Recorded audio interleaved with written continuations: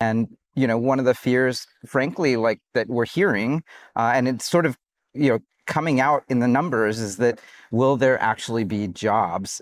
I think it's a tricky thing right now with the advent of intelligence. Some of the simplest things that people rely on entry level people right out of college for, they're not hiring as many of them anymore. And the craziest stat, I think this came out of the New York Fed in February of this year.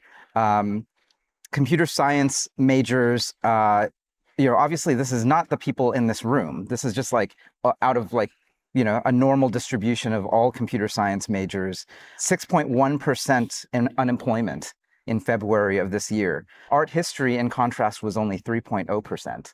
Wait, you're saying that the unemployment rate of art history majors is lower than the unemployment rate of CS majors? Unbelievably, but wow. That's what the stat indicated.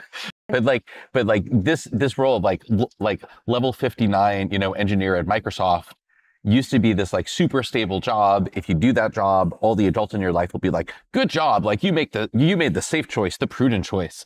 But like one of the things I've been noodling a lot. It's like, is that actually the safe choice? Like, is it possible that the world has become inverted and like the career path that seemed to be like the lowest risk, most safe path might not be anymore?